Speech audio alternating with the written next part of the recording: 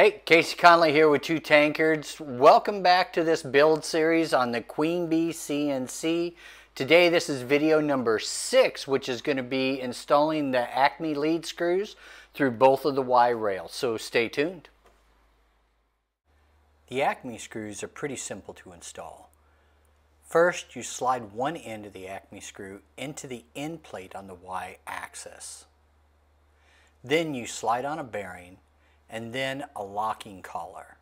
Then you slide the Acme screw all the way to the nut blocks on the carriage and start threading it through the blocks. It may take you a while to get the Acme screw all the way through the nut blocks, but just use both hands and rotate as fast as you can. On the other end, you first slide on a lock collar and then a bearing and run the Acme through the hole on the Y-axis end plate. Just rotate the screw until you have about 20 to 30 millimeters sticking out of the plate.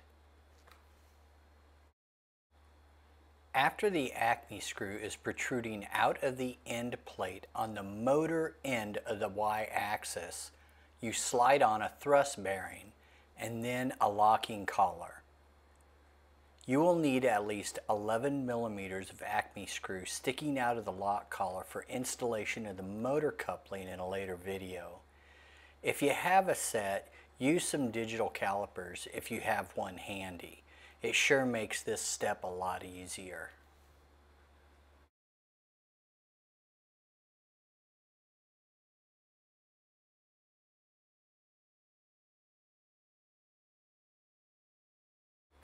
Once you have the proper distance on the Acme screw, ensure the thrust bearing and the regular bearing are seated in the end plate and tighten the lock collar.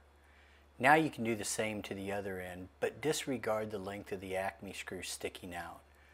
Just seat the bearings and tighten the lock collar. We will tension the Acme screw later in another video after we get the system running and have the holding power of the high torque motors to prevent rotation of the screw.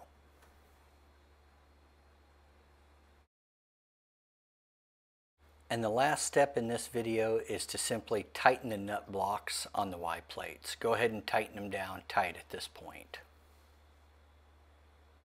Alright folks, that's it for the Acme screws. They're installed in both of the Y rails. Next we're moving on to our X-axis assembly, which will include the plate, the X-axis rails, the bearings, as well as the hard backer and the 90-degree angle brackets on the ends. And as always, if you like my video series here, you like my content, please like and subscribe, and we'll see you on the next one.